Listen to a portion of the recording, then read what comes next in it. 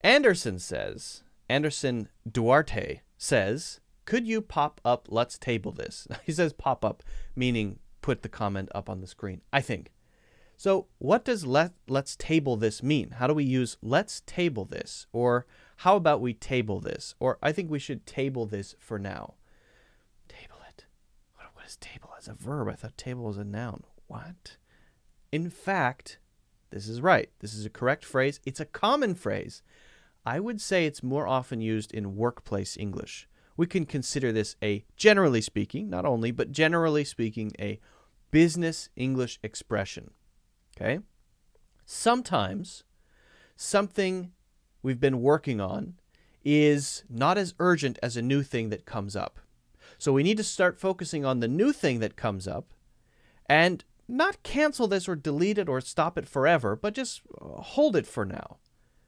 Or perhaps we do need to hold it and maybe wait for 2 years until another thing happens so that we can continue doing this thing. Maybe a missing technology, for example. An example that comes to mind is when they were building the first prototype screens, multi-touch screens for the iPad. They first built this screen that was iPad shaped. And they said, oh, this is very cool. But then they tabled the iPad idea because it was time for them to develop the first iPhone. And they used the multi-touch screen to build a phone first because it was more urgent, more strategic. Apple did. And then they came back to it. They returned to it. And they continued working on the iPad. And then they released the iPad, I think it was 3 or 4 years after they released the first iPhone.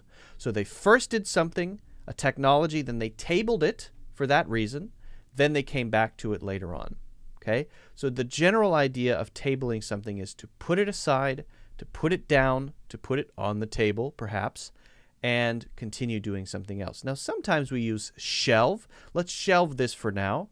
But that suggests a more temporary feeling. If something is shelved or put on a shelf, it feels like, let's just put it in the archive. Maybe someday we'll need this, I don't know. But the feeling is, the intention is kind of like, probably not. Let's just forget about it. It might be gone forever. It might be done forever.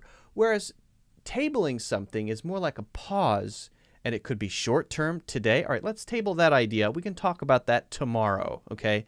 Hey, well, what about the budget? Okay, we're not talking about the budget today. Let's table that idea right now, and tomorrow's meeting we're going to talk about that, okay?